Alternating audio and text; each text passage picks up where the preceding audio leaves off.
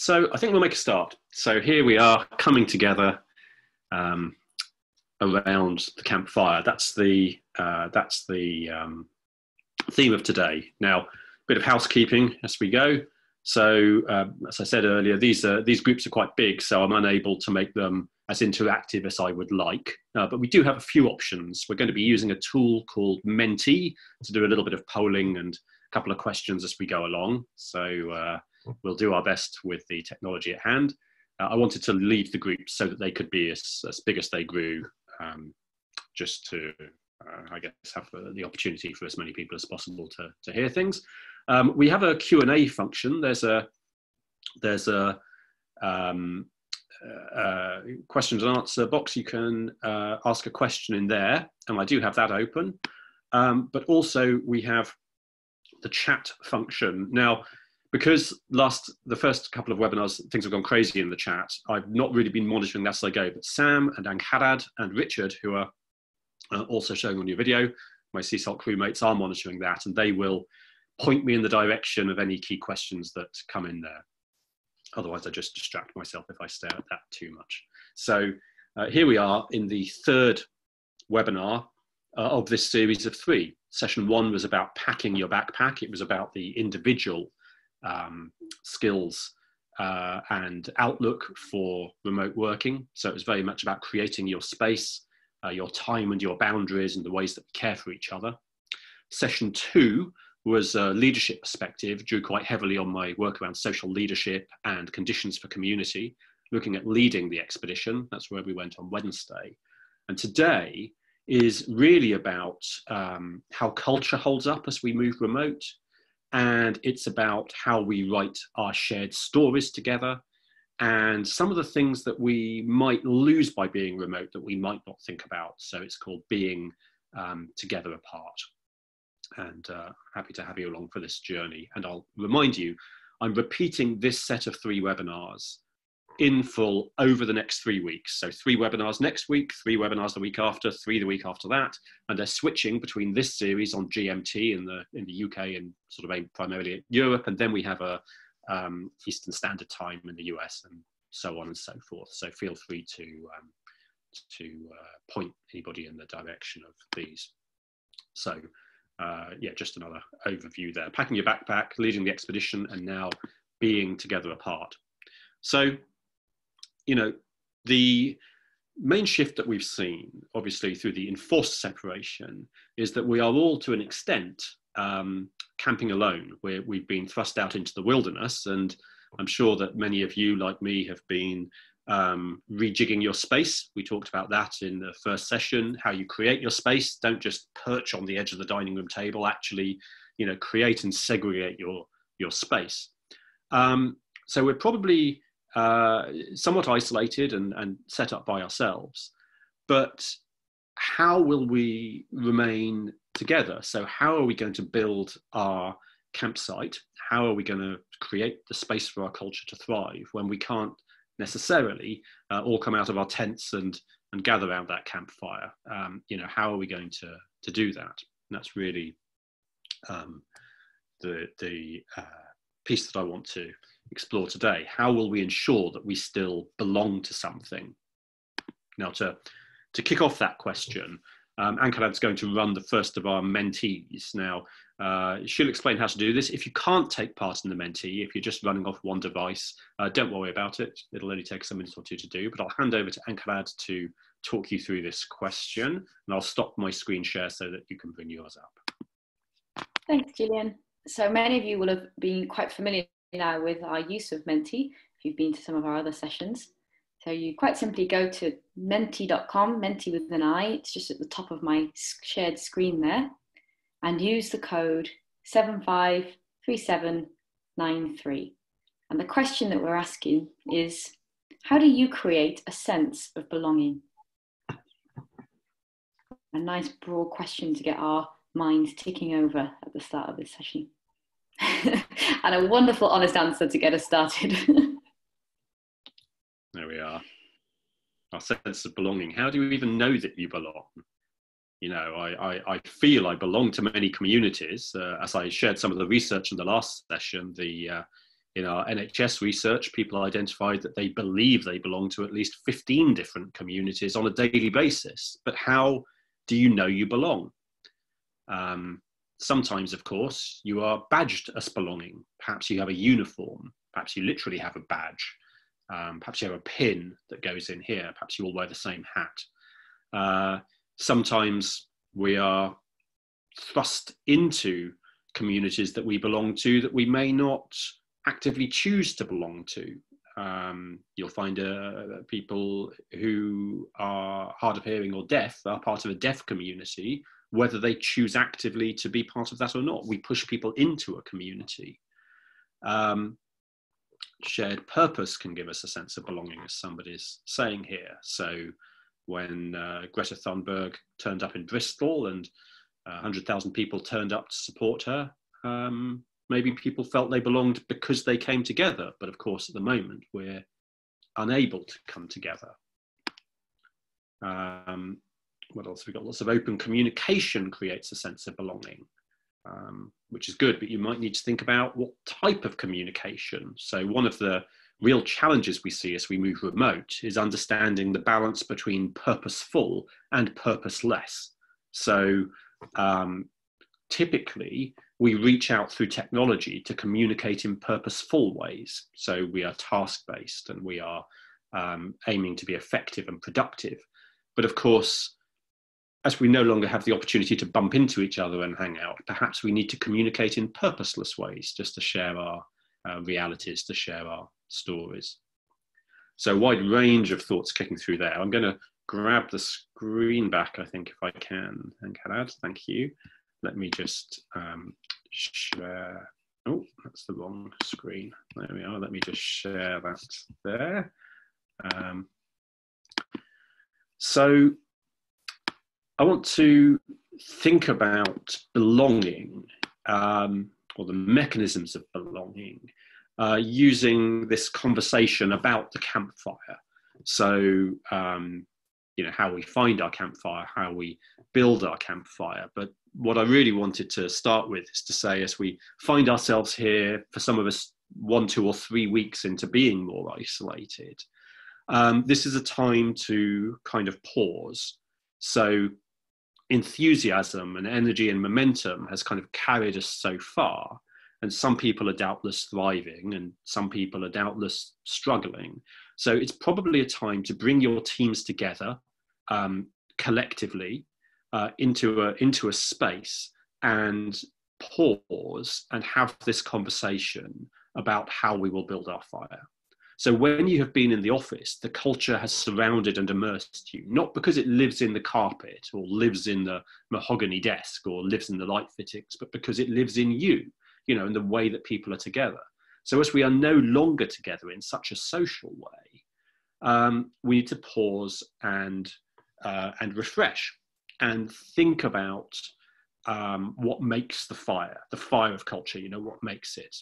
And of course, I've put here fuel and oxygen. So it's not just fuel. You can have the pile of firewood, but you don't have a fire unless it has enough oxygen. Many years ago, I used to work at the weekends and over the summer holidays as a charcoal burner, making charcoal. And to make charcoal, you take wood, which is a perfectly good fuel, and instead of burning it on a fire, you create a kiln, an oven, and you basically toast the wood. You heat it up without burning it. You achieve that by burying the wood in a mud casing, effectively, with a few holes and a chimney in it. So by making the holes bigger, you can let more oxygen in, more of the wood catches fire, but you toast the rest. And if you cover all the holes up, you starve the fire of any oxygen, it kills it, and the heat just toasts the rest of the wood to turn it into charcoal, which seems like a lot of effort, but charcoal burns with 10 times more energy than wood does. So if you can convert your wood into charcoal, you actually ultimately get more energy out of it. But it's a dance. It's a dance between how much of the wood you will burn as you toast the rest of it to make charcoal. If you leave it going for too long, you just start burning it all up and you get no charcoal at the end. But if you don't leave it long enough, you just have a load of unburnt wood.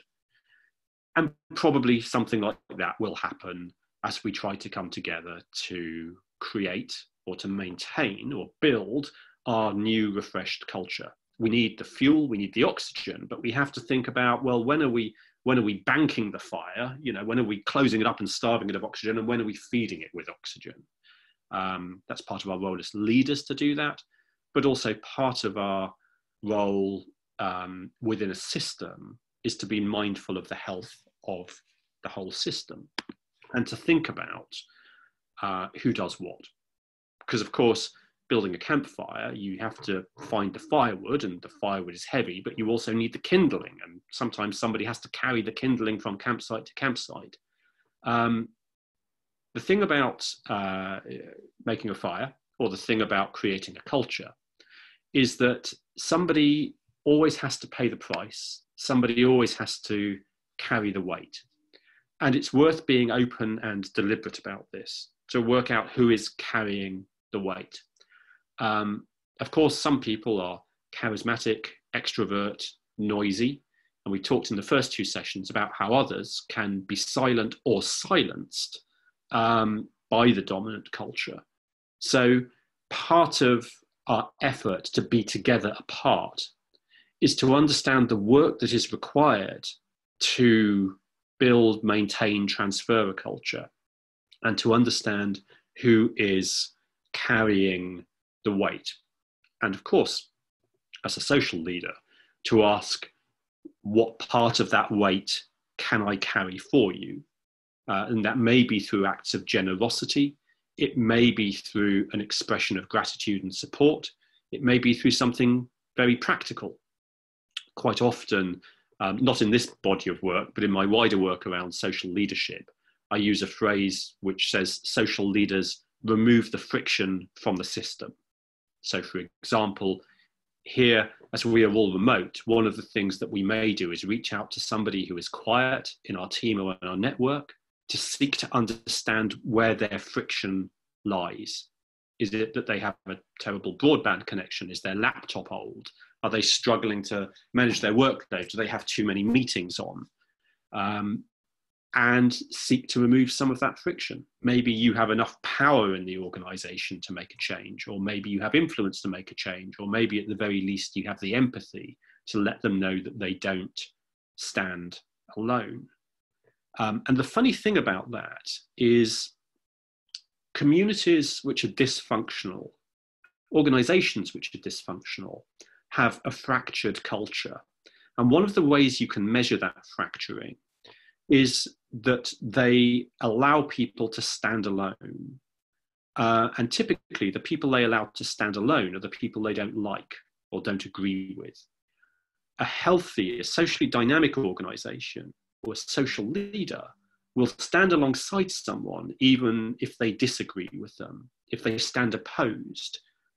Because if we only care for the parts of a system that we care about, we neglect the whole system. It's easy to use the words that say diversity is a strength, but if we don't act in ways that reinforce that, then we are part of the weakness within the system. And you can see that organizations with fragmented cultures are good organizations full of good people who perhaps don't invest their care widely enough. So being together apart is about a community spirit, but a community spirit that reaches beyond just those people who we know and like. So you'll have to forgive me slightly mixing my metaphors here. Of course, I have breached the rules of social distancing and put my tribe here around the campfire together. But I just want to think about, membership and belonging. We talked a little earlier about how do we know what membership is. And perhaps at this time we should be thinking, well, most of us know what it is because we used to be in a team that was together and now that team is just dispersed. But of course, you will continue to form new teams. You will continue to recruit, to induct, to move as time goes by. That will become, where we came from, will become less relevant than where we are now. So we need to think actively about what membership is and how will we help new people join our teams. When teams are together, especially when they're together online, a couple of things happen which are important. The first is that they build their own dialect and language. So they start to use words in specific ways, and they start to create in-jokes, and they start to become self-referential, which is really a definition of building culture. So they build primary and secondary cultures. Now, I'm not going to get sort of deep into this now, because in my everyday work, I do quite a lot of work about this, looking at the taxonomy of culture, but I'll describe it like this. When you join an organization and you walk in the door and you spend your first few days with those people in your local team, you typically form a primary cultural alignment. You work out who's nice, you work out who offered you a chocolate biscuit, who made you a cup of tea, and you form a bond with those people. People describe that takes a matter of hours or days to form those initial bonds, but some people generate much broader networks of connections. They generate sort of geopolitical power in the organization beyond that local. But they say that takes them 2 or 3 years to build that. And many people never achieve it. They get stuck forever at the primary cultural level. Now, as we bring people into our teams, our existing teams that are now online and thriving online, we have to consciously think about what is membership, what is belonging, how will we bring someone in, how will we enable them to build that social fabric of connection to form a primary cultural alignment with us. And part of that might be to explore within your team, how do you know you belong? Maybe you used to know you belonged because you were in the same office. You came in, you talked about Game of Thrones, you made tea together, you sat down on the telephones and dealt with annoying customers together, and you had a Christmas party, so hence you belonged. But how do you belong when you are online? How much of your interaction is purposeful? How much is purposeless? These are things to explore. And to understand, of course, the forces of exclusion.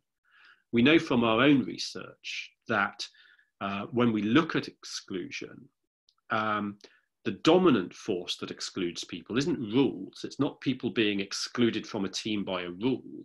It's social exclusion.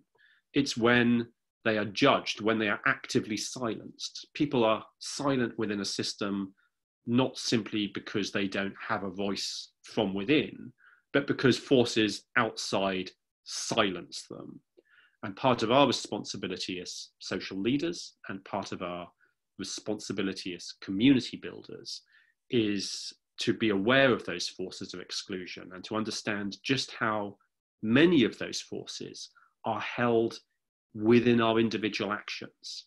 Because the people who exclude, as often as not, are good people like you and me, unintentionally carrying a violence within their words and actions.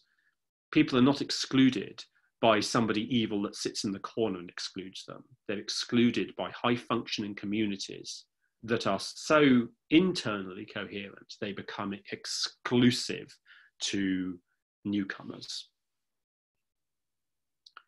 I'll just quickly pause and see what we've got in questions here. Kate's asked, is there such a thing as purposeless communication? Well, I guess it's a matter of semantics, Kate. So in one sense, there's no such thing as purposeless communication, but there are types of communication. So normally the way I would answer that is to say, when we first come together, we tend to start with small and safe stories. So we talk about the weather, we talk about our children, we ask about how your journey was. We don't come straight in and ask you about religion and politics and views on same-sex relationships, because those things can be contentious. They can be areas of disagreement. They can be areas of risk that could force social exclusion. But the funny thing about purposeless communication in that sense is that it lays the foundation and social structure. It gives you the bonds to have the more purposeful ones. So it's something about how we stitch together the social fabric before we need it to do anything. So I'm using that language, and those people who know me will know that I talk about much of my work being evolutionary and quite often wrong. So I may be using the wrong language, but I'm using at the moment this language of purposeful and purposeless communication, just to give us an internal barometer when we say, okay, I look around my team, I see Sam here and Ankalat here and Richard here, and think how much of my communication this week has been purposeful?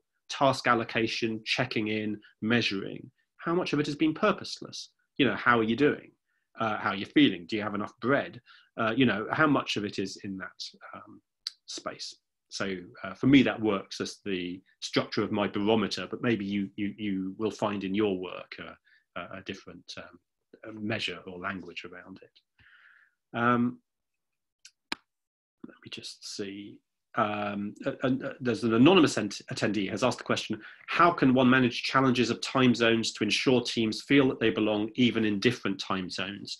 Well, I can only give you what may be a rather obvious answer to this, which is that if you are in a global organization and if you are in teams that cross time zones, democratize your meeting schedules whilst being respectful. So make sure that at least some of your communication, maybe your weekly team meeting, moves around time zones so that different people have primacy each time.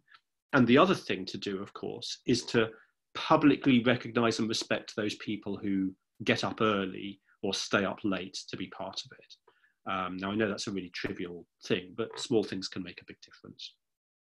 Now, I'll come back to some questions later. And I'll remind you, of course, if we don't have time to answer your questions here, you can easily find out online. I've had a whole cascade of questions from the previous sessions, so feel free to get in touch through any channel with those things. What have we lost as we've gone remote? Well, we've lost some of those small and safe stories. We have them in a purposeful way. So with a scheduled meeting, we may still ask about the weather, but we don't just bump into people in that rather random and ad hoc way. So we may need to engineer that in. We've lost the shared rituals of coffee.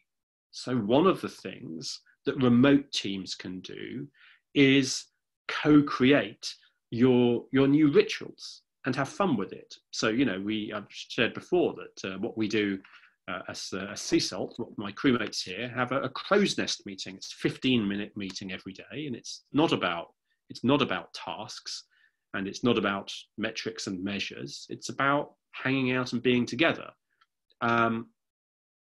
And by being playful with your language and your space, I talked in the second session on social leadership about creating your coffee club. You know, maybe you just have a coffee club where you get together each morning, you know, with your coffee just to pass the time of day. Somebody might say, well, what a waste. I've got 10 people taking 15 minutes a day to talk about coffee. That's like almost 2.5 hours of work you're wasting. But if the social fabric, if the culture of the organization is important to enable you to be effective, I'd argue it's a good investment. So think about what your rituals will be and play with them. We have one ritual we use in our group. I've been amazed, of course, that there's been a flurry of people sharing all sorts of wisdom and advice as to how you should be a remote worker. And I kind of hope I'm not doing that. Normally, in my normal sessions, I say I'm going to give you no answers and no advice whatsoever.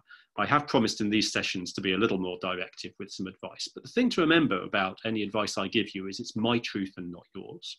So I saw somebody online saying the key thing to remember as your teams go remote is to always turn your video off. Nobody wants to be looking at your face. Well, I disagree. I would say always leave your video on because I certainly want to be looking at your face. And the thing is, we can both be right. For some teams, not having video on may be exactly the right thing. For us, for Sea Salt, for my crewmates, we always have our video on. And because we have our video on, we also build out little rituals. So we have a little ritual like this, where we rub our hands together to show appreciation for someone. If someone has done an awesome job, I can show appreciation. Now, that might seem stupid. Why are you rubbing your hands together? Are they cold? Well, they're not. But you'll also notice that we have a good discipline about being muted. So my crewmates here are muted. So we can't all clap and cheer. Well, you know, maybe we will later, you never know. But you can be playful with things. But of course, remember that the rituals you create can become exclusive if you don't induct people and bring them into your routine. Culture is not like your laptop. So as you all moved remote and you departed the office car park and you had your laptop tucked under one arm and your pot plant under the other, you didn't have culture tucked into your back pocket. Culture is the way that we are with each other every day. So why is it important? Well, one reason is that culture isn't just a nice thing to have, and the cohesion of your communities isn't just nice to have. Social leaders can only be effective, and social collaborative modes of learning can only be effective if we are able to create meaning from knowledge.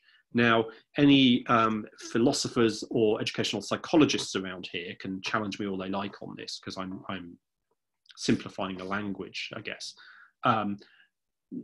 Knowledge is what people give you. So I can give you this orange brick as a piece of knowledge, but in our everyday work and our understanding of the world around us, we rely on meaning, and meaning is created from knowledge. So we learn things, and then individually and collectively, we make sense of them.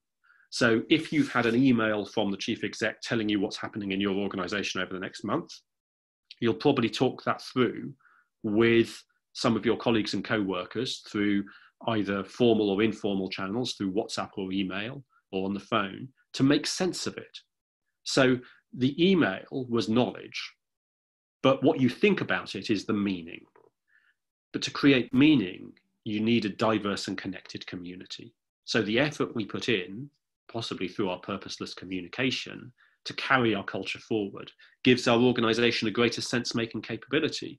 And in our work on disruption and failure, we see that organizations that lack sense-making ability are ones that fail, because they continue to perpetuate the story they have always told.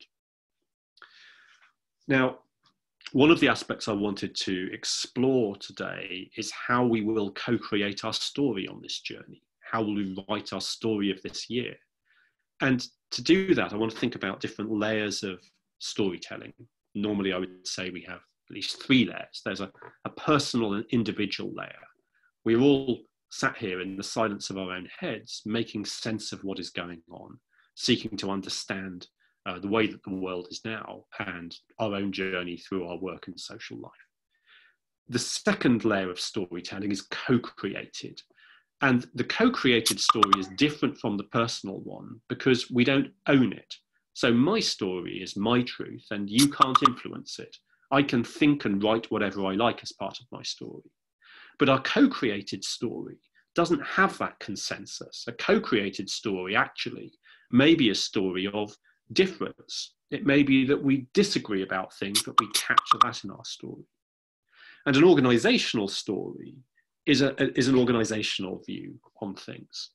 Now, to understand, as teams go remote, how we cater for those different types of storytelling is about ensuring people have personal headspace and control to be able to put together their narrative.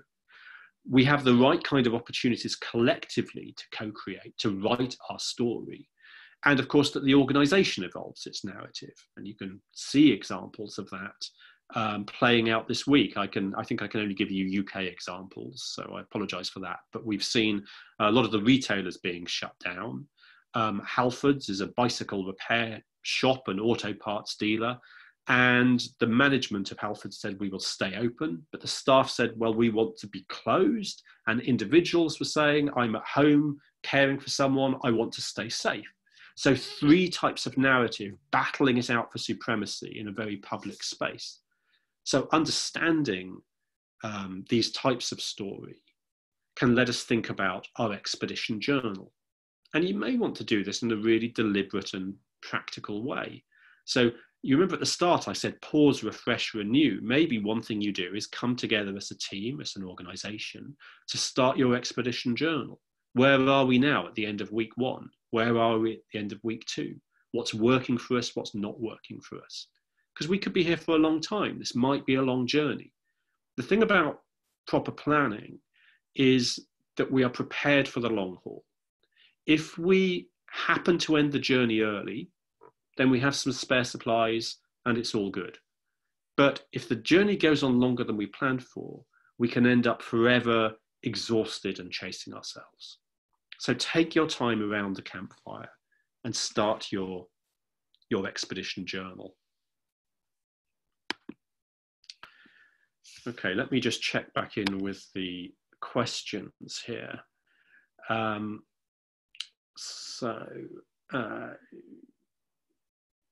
are we? So, Emily, I'm reading these questions out live. I haven't read them through yet. So let's see what Emily's been asking. If you have a dysfunctional team where there is little psychological safety, i.e. trust, well, that's timely because we're going to talk about trust in a minute, in real life, how do you create a better environment virtually? Can you go from bad to good in times of crisis, or do you ideally need to have laid the groundwork first? Well, you know, it's a really interesting thing, Emily, because if you'd asked me this question a couple of months ago, I'd probably have said to you, I'd have encouraged you to look at the world around you and say, if you are in an organization, if you're in a team which is dysfunctional, if you're in a culture which lacks trust, then you work in an organization that doesn't care enough to invest in its people and to create the culture that we all aspire to. So I would be saying, think about whether you should stay there.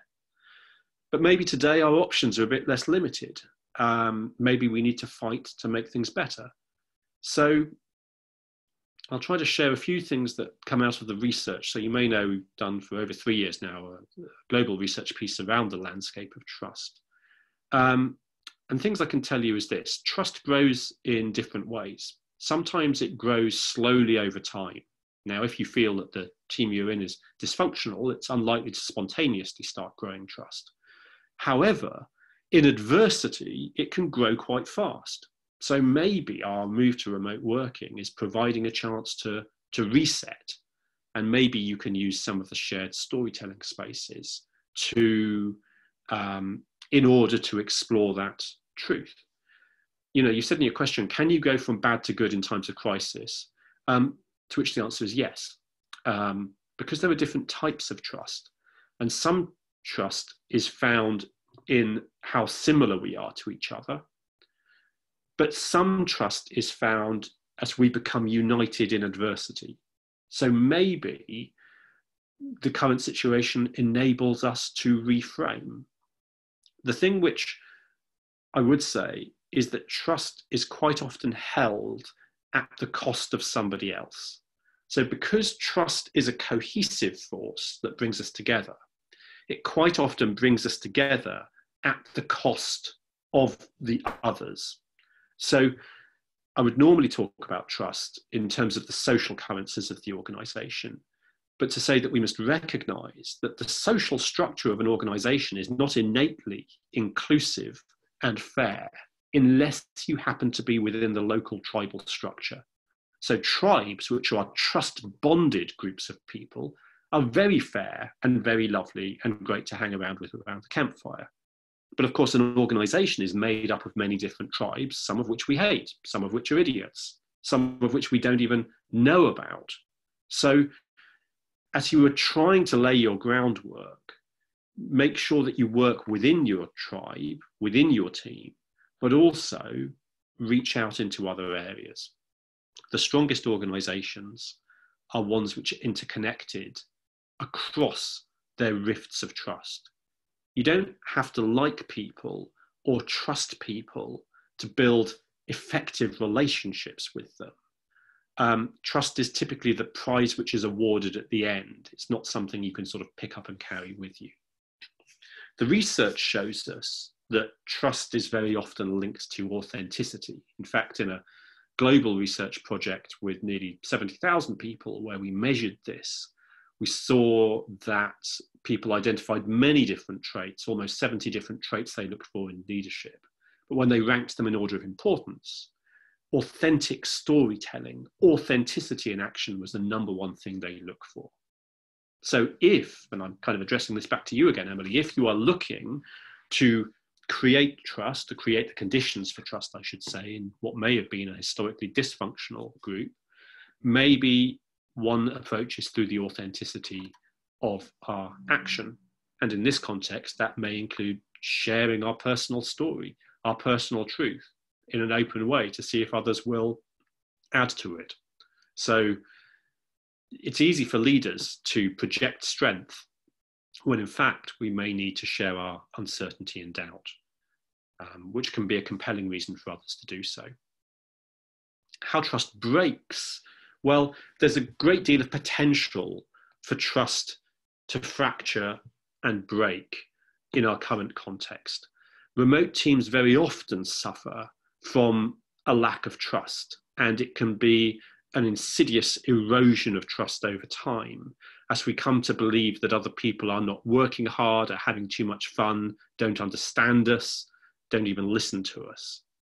So sometimes trust breaks through a single instance. So when you gather narratives and stories of how trust breaks, people normally say, Charlie did this thing to me and I don't trust him anymore. So the breaking of trust is typically described as a fracture. But it's worth being aware that in the transition from office to virtual, it's more likely to be an erosion. But you may see individual instances, and it may come down to this purposeful and purposeless connection. And it may also come down to our marginalized groups. So, of course, a subset of the population of our organizations are not only wrestling with the individual journey into remote working, they're wrestling with other types of journeys as well. Excuse me. One of them is about their journey of their, through their own mental health, through isolation, through fearfulness, through exclusion. So they are making an individual journey. And others are making this journey with their children and families alongside them. They've gone from a household of 2 to a household of 3. They're trying to fit 3 working days into 1 actual day. And we also see typically women, but could be men, who are going back to work from caregiving roles, who may be going back part-time into an environment which no longer segregates its time effectively, which no longer understands what a working day is. So in the first session, we talked about this. How will we maintain time and boundaries? But the thing is, if you're working with your co-workers and someone says, I'm working 8 in the morning till 6 at night, because now I'm based at home, and you say, well, I'm working after I've got everybody set up, I'm working from 10 till 12, and then if I'm lucky, I can manage 3:30 to 5:30. What is going to be the impact on that team? Normally, you would say, the greatest defense we have against the erosion and fracturing of trust is to make what is implicit explicit. And the reason I say that is because when you ask people to articulate what the rules of trust are, they say something like 70% of the rules of trust are implicit, only 30% is written down. So if everybody in your team is working in different ways, do you know what those ways are? Do you trust each other enough, or would your culture permit you to write those hours down and compare them in an open way and to say, this is my reality, this is where we are? Are you looking for everybody to be writing down the number 40? Or how will you deal with it when somebody writes 26 and somebody writes 80?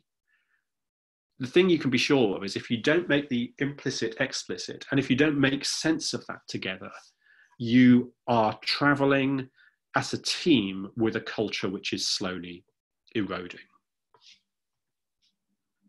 Let's ask that question. I'm going to throw this back to Ankarat for another mentee, if I can. Over to you, Ankarat. Thanks, Julian. It's back to the same code that we used before. Let me share my screen so that everybody can see it.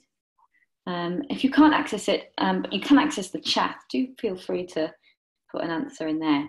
What erodes trust is the question that we're asking.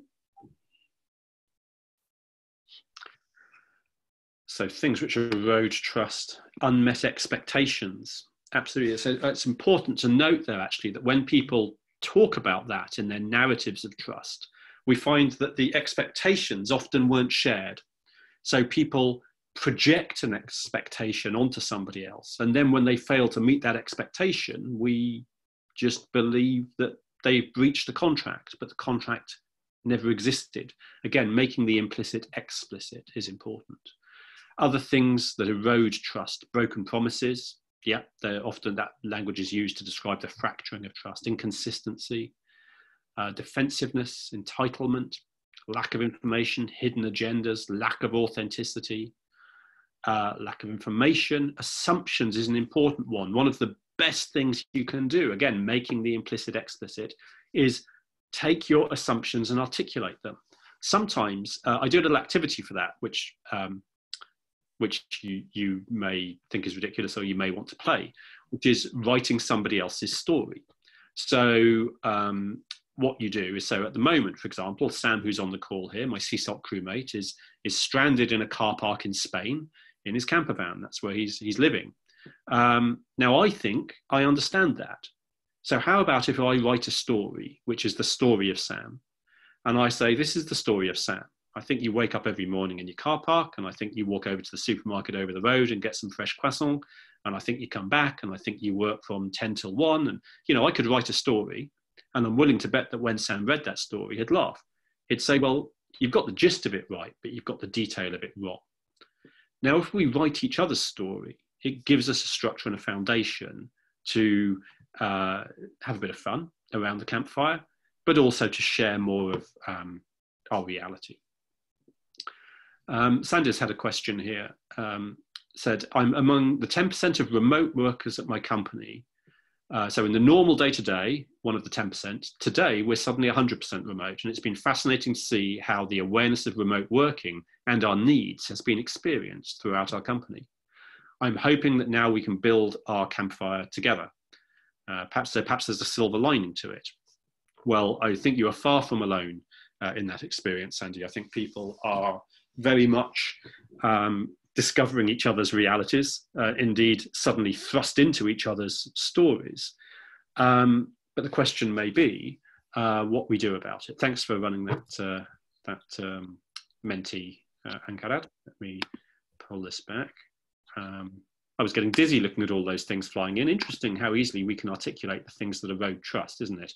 I wonder if I'd asked you the follow-up in how confident do we feel in dealing with any of those things. You know, the funny thing about social structures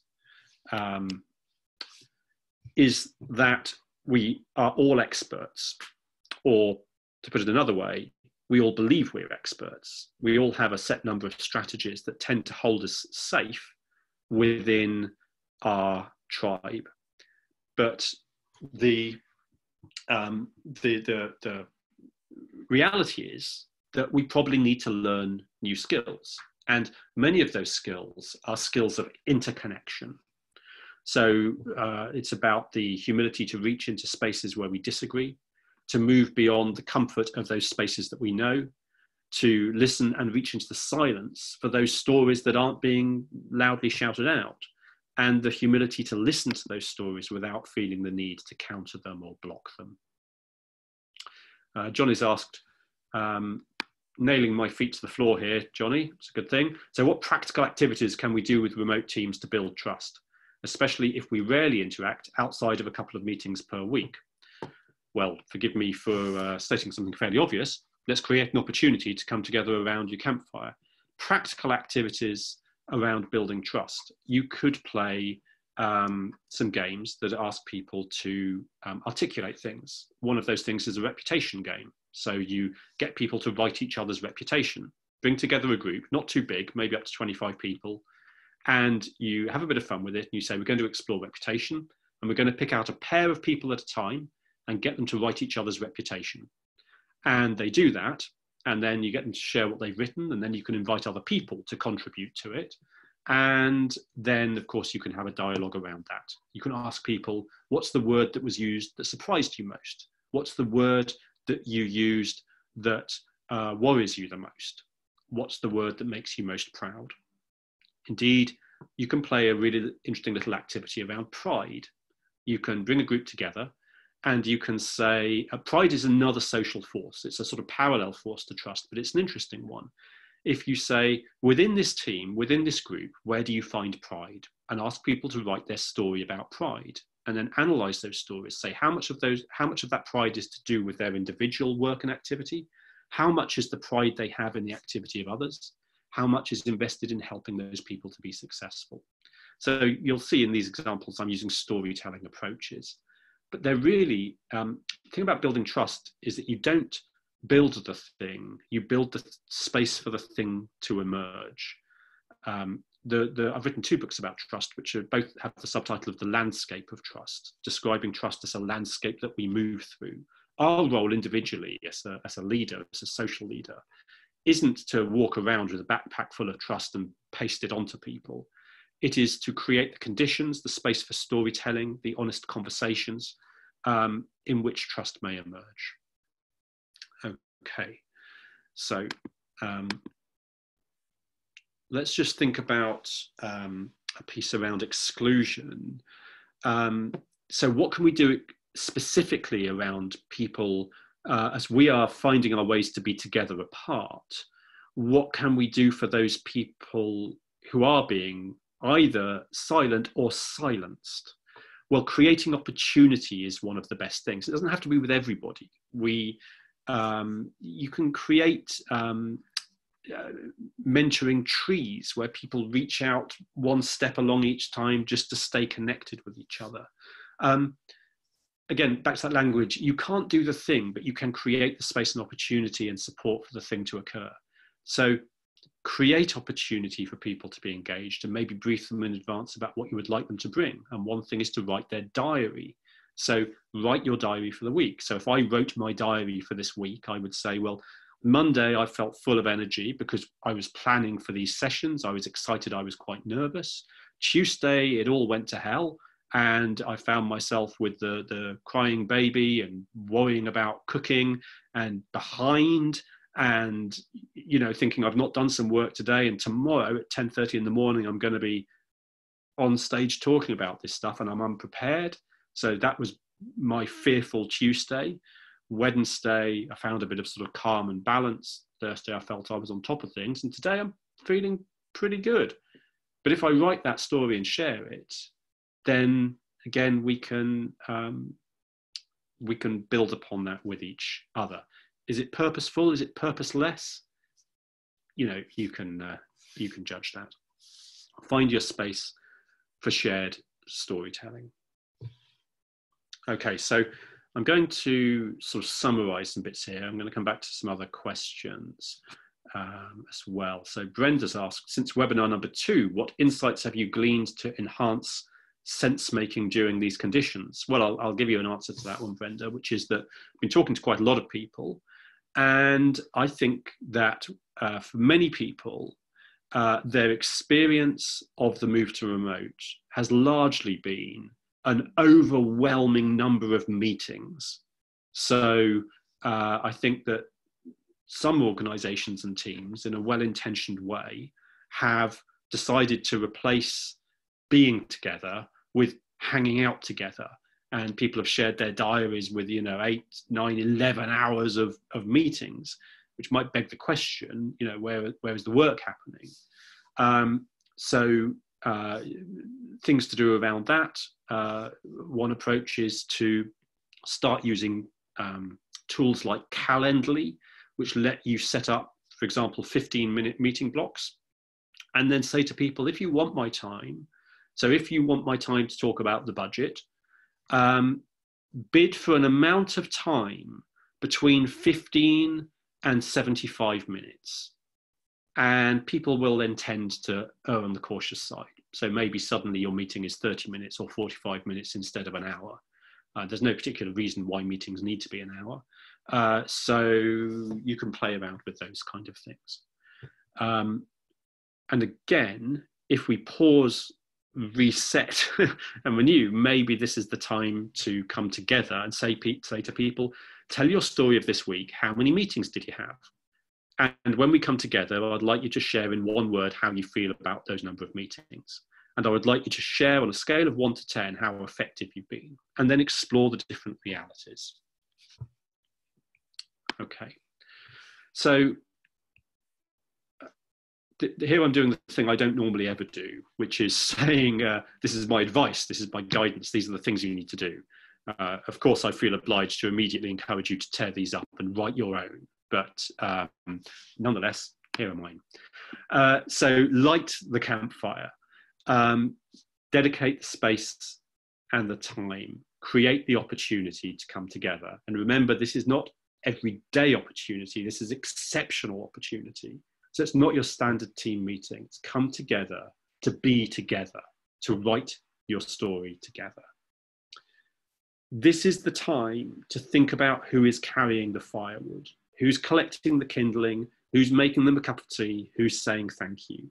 And remember, as a social leader, you don't just look at the noisy system, you look at the parts of the system which are silent, and do that mindfully and share what you learn. Write the journal, consider writing a war diary, an expedition journal, consider capturing it for yourself, for others, because right now, what we are doing is the exception. In 3 weeks, it will be the norm. And in 3 months or 6 months, people will be falling over and failing. People will be dropping out. And worse, if we're not careful, we won't even hear them as they fail. So pause and reset now. Think about the fuel, think about the oxygen, think about who's carrying the load. Remember, there is always a price. There is a price to be paid. And if I'm not paying it, then you are. And how comfortable am I with that? Earn your trust. This is the time to take actions to earn the trust of others. And sometimes that will mean leading from the front with strength. And sometimes that will mean sharing your stories of vulnerability and doubt. Okay, so Ankarad, I'm going to just ask you to gather some more stories on that vein whilst I try to answer some other questions. Absolutely. This is a question we've actually asked every session this week, and it's just been so interesting to hear your reflections, thinking back over the session and what you've been thinking of. What one thing will you change? So it's back to Menti and with that code again at the top there, or use the chat if that's more readily available. That's it. And while you're doing the gin bench, I'm pleased to know that the gin bench has taking stuck. off. If anybody's wondering what that is, you'll have to come along to session 1 again. Things that you'll change, creating some space. That's great. You know, I would say that almost the most important thing a social leader does is to create space, with the caveat that they also make sure they don't just create space for their local tribe, they make space for every voice. They seek out other voices, listen with intent. Find the people carrying the weight. It's an important thing to do. Very often those people are so busy that you don't even hear them. I'm just trying to jig my screen around. I'm on a bit of a small screen today, just a second. Consider who might be paying. Always ask yourself that. If I feel happy, if I feel that I'm winning, ask yourself who is paying. Sharing storytelling, a reflection with your teams. Yeah, think about weekly games, absolutely. Use your camera more often and smile on camera. It's okay to smile on camera, but you know what? It's also okay to have a cry on camera. It's, I hope you can see there, my crewmates are awarding you some social recognition there. I'll tell you something else we do. We use Slack, and Sam, who's our techie nerd, has created a little script and routine. So if somebody does something which we appreciate, if you type ring the bell, then Slack will ring the bell for you. It will post up a little message. So we can ring the bell for Sam, or we can ring the bell for Ankarad. You know, if somebody said to me, is that a very sensible use of time? Are you messing about at the back of the bus? The answer would be yes, and it's making us a stronger gang as we do so. Keeping a journal.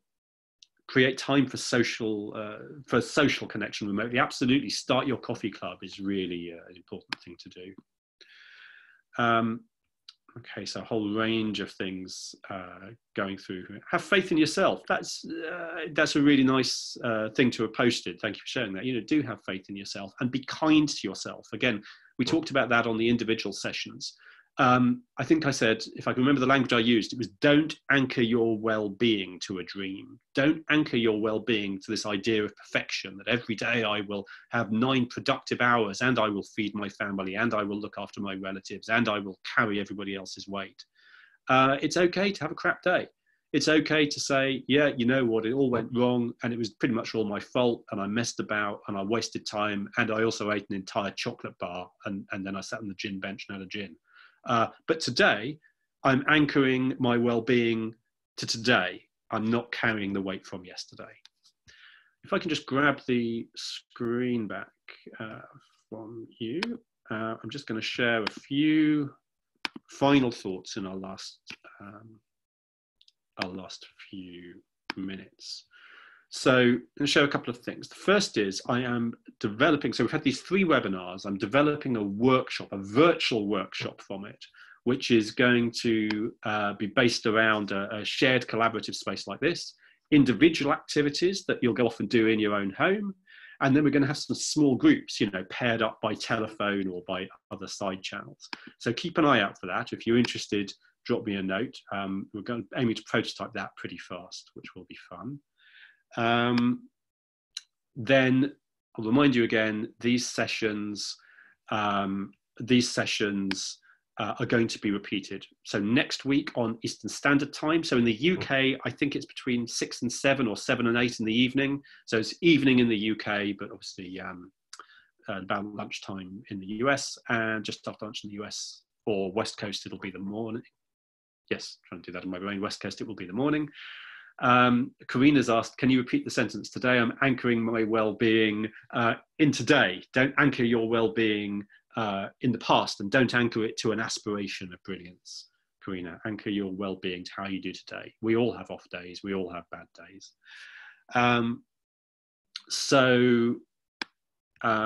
Let me just try and summarize and finish off. We've taken a journey through these 3 areas: packing your backpack individually. The backbone of this is the journey we individually make. Session 2 is about leading the expedition, but leading as a social leader. So not shouting at people, not directing people, but ensuring that nobody is lost, that nobody is sinking. And today I've tried to explore being together apart. So we've thought about culture and how will we carry that out of the office and into these remote spaces. We've talked quite deliberately about the deliberate use of space and time. So purposeless communication, shared storytelling, coming together around the campfire, gathering our fuel. Be mindful, be reflective in your practice. Okay, thank you for joining me for these. There will be some other webinars and events coming up. You can find me online. You can find the blog with all the original articles behind this. If you have any questions, reach out. But for the moment, I hope that you'll all stay in good health and look after each other. And I look forward to connecting again at some point soon. Thanks very much, everybody.